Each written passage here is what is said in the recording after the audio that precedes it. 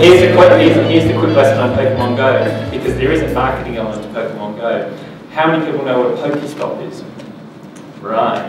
That's a bit worrying, because if you're out and about walking around the streets, and I can guarantee this in any built-up area, and you see people clustered around a particular spot, and you don't know why, they're all standing around the Pokestop.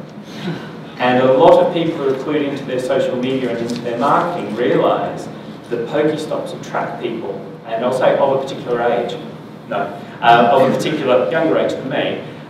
So if you are looking at marketing brands that particularly appeal to a certain youth audience, particularly a mobile audience, and you don't know what a Pokestop is, then there's a bit of a gap in your knowledge, because the cleverer locations are actually identifying that they are a Pokestop, and if they're not a Pokestop, they're applying to the game, to Niantic and to Google, to effectively become a Pokestop, because Pokestops attract youth to that location. And if you're a brand that has a physical presence and want youth at your location, and you're not a Pokestop, you're missing out.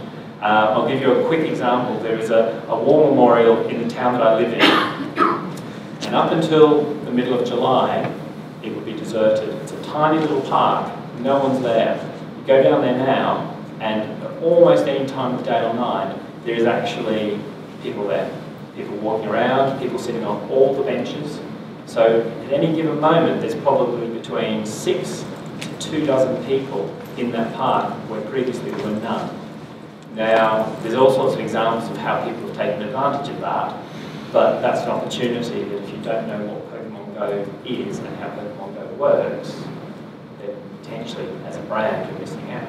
And that's how fast moving this whole topic area is, because there isn't a mention of Pokemon Go in the book. It might be in future editions, in fact, it might be a whole chapter if I get my way. But the whole thing about it is that this moves so rapidly that you need to keep abreast of the information, and you need to be sharing and talking about these things.